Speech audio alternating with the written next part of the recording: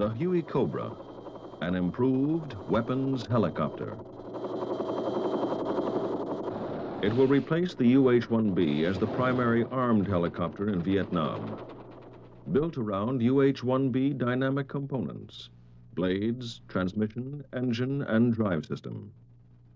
The HueyCobra, 36 inches wide, armor protection for crew and vital aircraft components, a tandem cockpit, pilot stationed in the rear, complete IFR avionics, a Mark 8 sight for rocket fire control, the co-pilot gunner up front, a flexible sight to control the Emerson turret.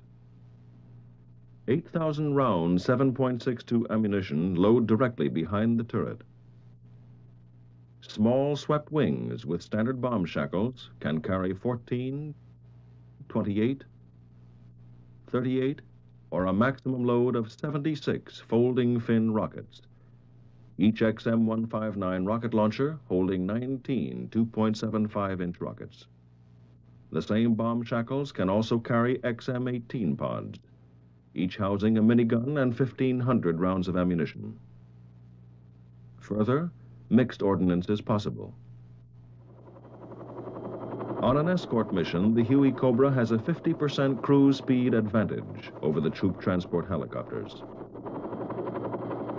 Can detach and engage a threat.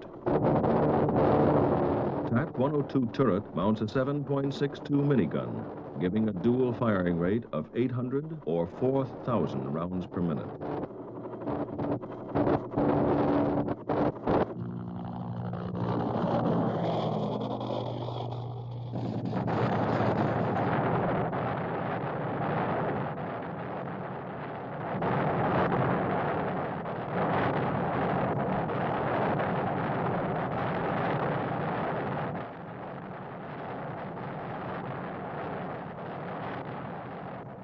The Army's HueyCobra, now in production at the Bell Helicopter Company.